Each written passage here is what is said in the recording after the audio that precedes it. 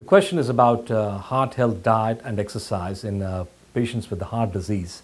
It's a very common question which we frequently get asked after the CS or after we perform any complex cardiovascular surgeries.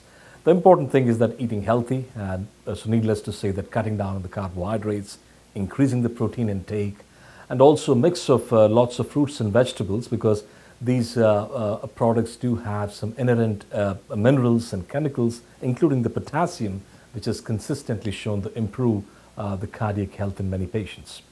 Normally, we expect the patients to do at least 30 minutes of treadmill, if not a treadmill, at least 30 minutes of brisk walking every day, and if not every day, at least about 3 to 4 times a week.